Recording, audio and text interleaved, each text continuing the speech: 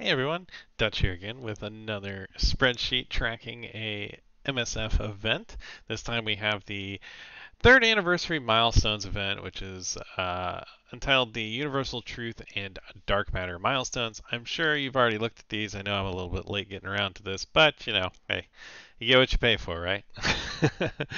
This event actually, suffice to say, it actually looks really easy to complete. I will say in my assessment here, I'll go through the details of how you earn the essence and the shards to unlock the orbs that you need to complete all of the milestones. There are quite a few. It goes all the way up to 72,000 points, which is 72,000 cosmic essence is what you'll need to complete.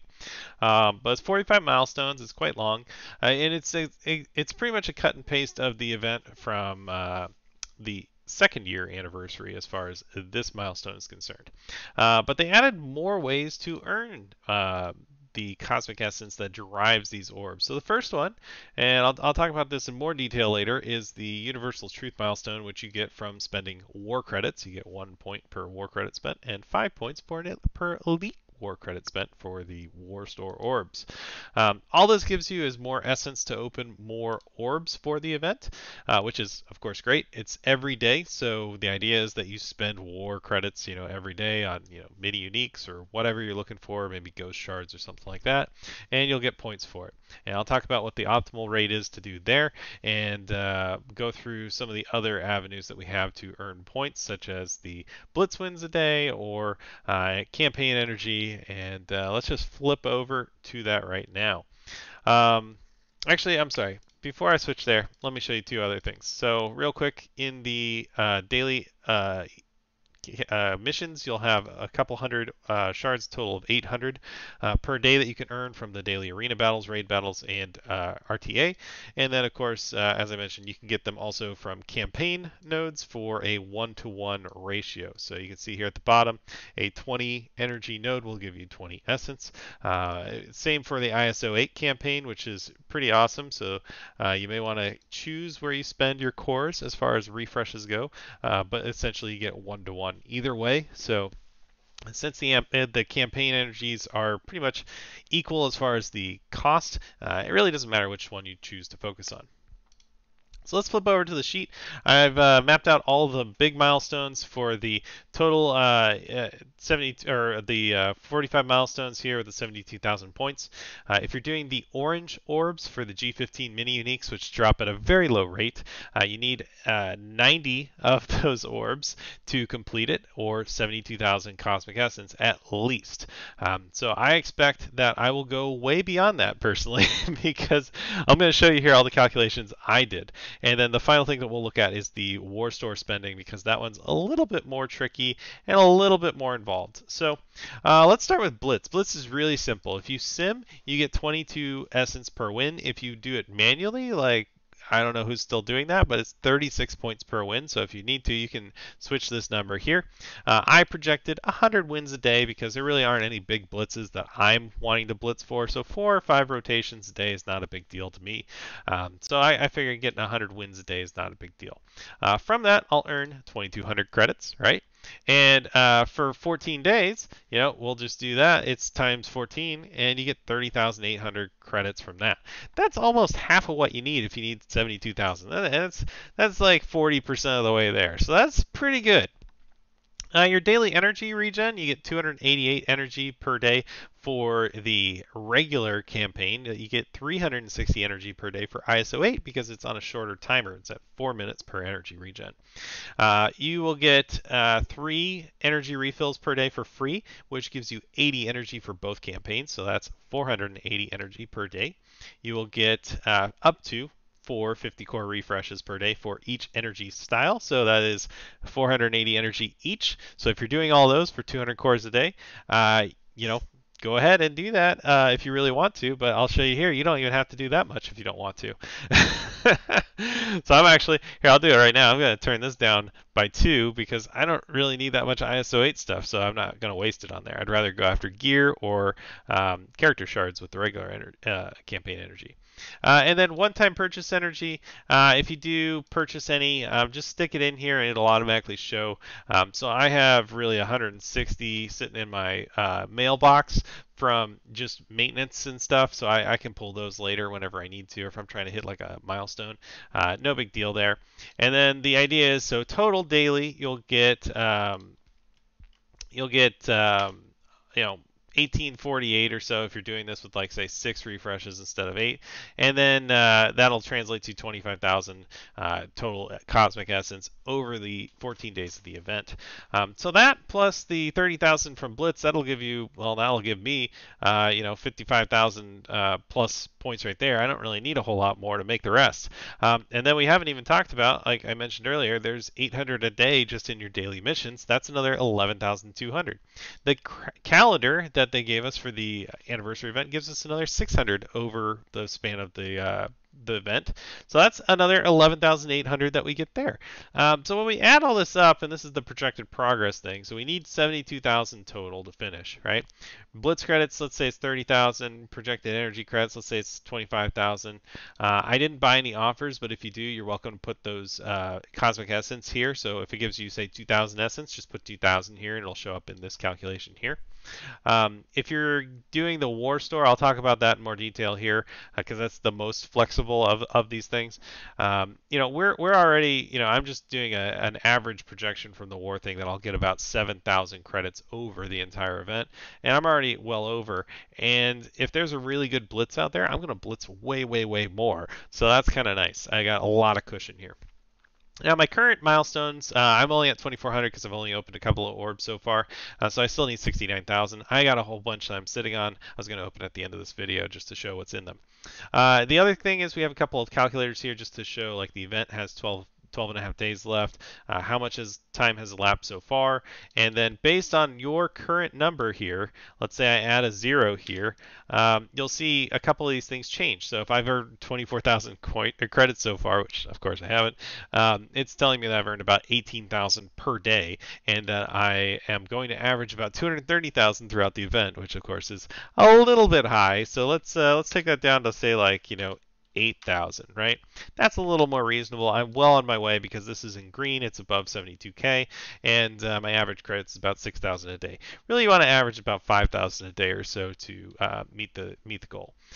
You'll see over here, this is just a quick rundown of the 14 days and where you should be each day. So if you're concerned and you're filling in this point total, it'll fill in as you go. So watch here, the second one will turn green. So if I've surpassed it, it'll turn green. That means I've completed it. And the same can be said over here for the main milestones. So let's scroll down a little bit and let's talk a little bit about the war portion of this, because it's a little more complicated than the rest of that. Everything else is pretty straightforward. We've done all that before. This is the first time I've seen war credits used as a way of fueling events orb fund or orb shards pool. So what I did was I mapped out the milestones here, and I showed the incremental number of points that you need per milestone. So it's 120, 120, 200, 200, 280, and then it keeps going up and up and up and up, right?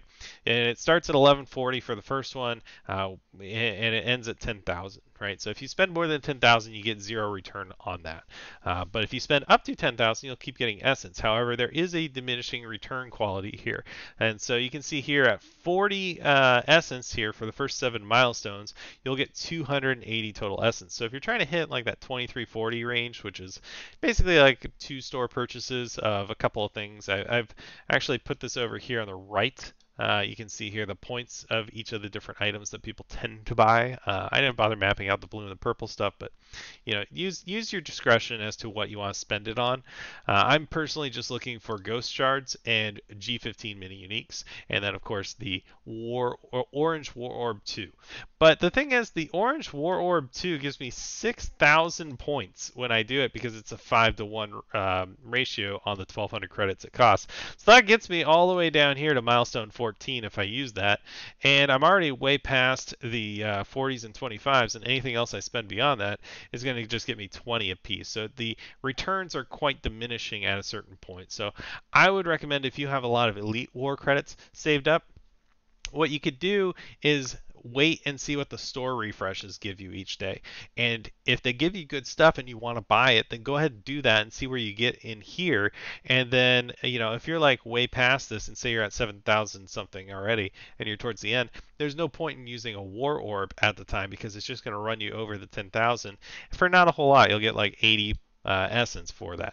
That seems like a waste to me. Whereas if you just have a day and you're not doing store refreshes and you just don't find anything you want to buy, that's the day to use your war orb because it'll give you the most bang for your buck. So just a little strategy there, but you can do it however you like. I've also included a really complicated calculator down here. If you'd like to put in your current inventory of war credits and elite war credits, and it'll tell you what the value is and then the total value of that.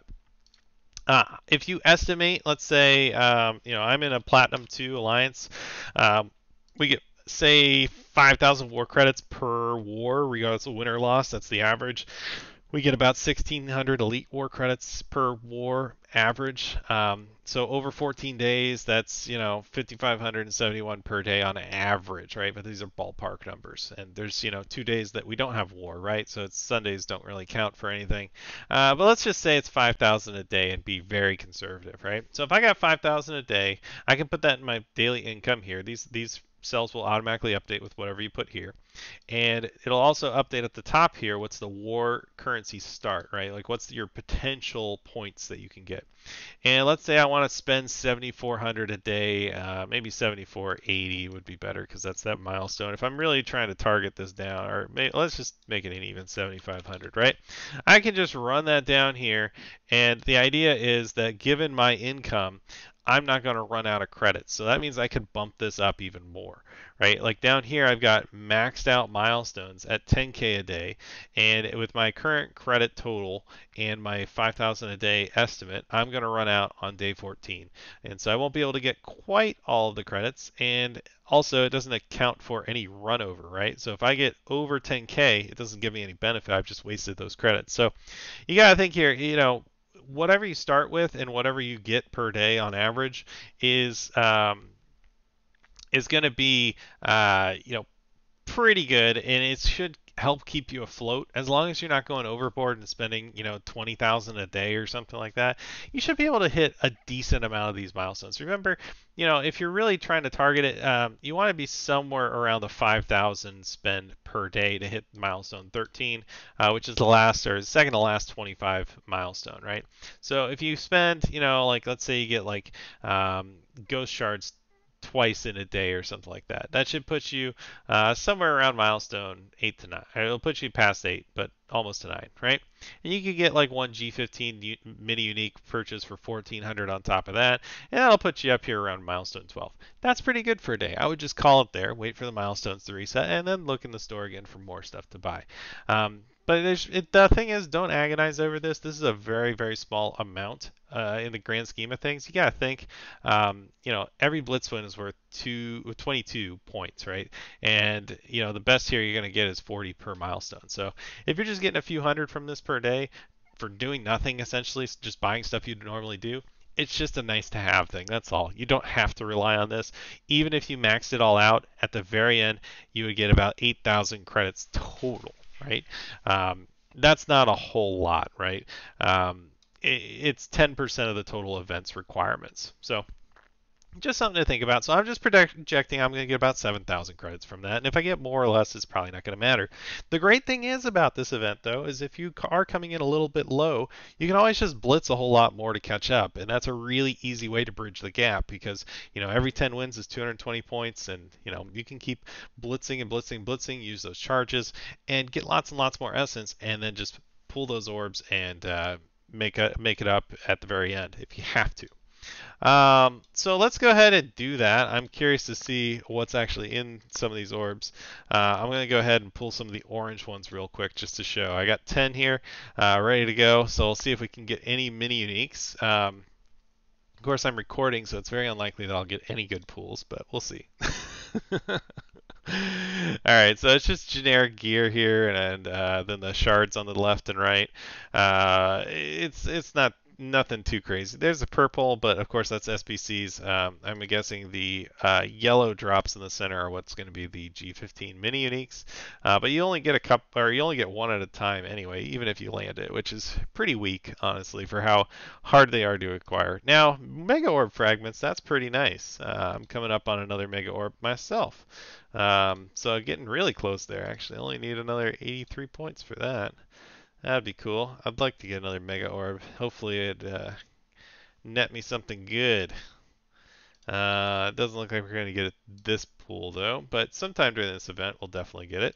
And yeah, I got a couple of gold orbs there, so that's pretty nice. So in 10 orbs, I got a little bit like a little bit more than one half of a gold orb there, a quarter of a training orb, 18 SBCs, 325 mega orb fragments. Pretty good. That's not too bad. And then you can see here they got some G14. There's G14 mini tech piece. There's two carbonadiums, and then just some random orange gear. So nothing too crazy. Nothing to complain about. It's always nice to get more stuff, of course, but that's those orbs, and just to show what you can get out of them. So from 10 orbs, 0 G15 minis, but there are a ton of minis in the main milestone here. So another quick tip: you don't have to pull these milestones whenever you get them, right? So for me, like I'm going to hang on to milestone 4 here. I'm just going to leave it here until I need it for blitz charges for a blitz event that I actually care about. Same with some of the energy. Maybe I don't need it all today. So there's no reason to actually pull it if you don't need to, right? So just something to think about. But anyway, so for here, I'm already, what are we? Day and a half, almost a little bit more than that through the event. I'm at milestone 17, which is a little bit more than 12, 13% of the way through the event, which is pretty good. So I think I'm doing all right. I should be on track, but what I can do is I can go back to my sheet here and take my 10,400 and plug it in here and see how I'm doing. And so right now, I'm earning about 7,800 per day and projected to make about 99,000 credits so far. So I'm doing well. I'm staying on track. So that's how this works. If you have any questions about this, please let me know. I'll post a link to the sheet. It's in my resources and sheets. It's called Annie 3 event is the tab name. I know you can't see it in the window because it's a little bit low, but it's very easy to do. This is a very nice and friendly event. There's a lot of good rewards towards the end, and I'm pretty happy with this one. I think everybody should be very satisfied with it. It's very attainable. It's very free to play friendly as well. It's really just a matter of effort and daily commitment to playing the game in order to meet all the milestones. So let me know if you got any questions or suggestions, or if you see any errors. Always happy to chat. Hit me up on Discord if you need it. Otherwise, I'll catch you later. Thanks for stopping by.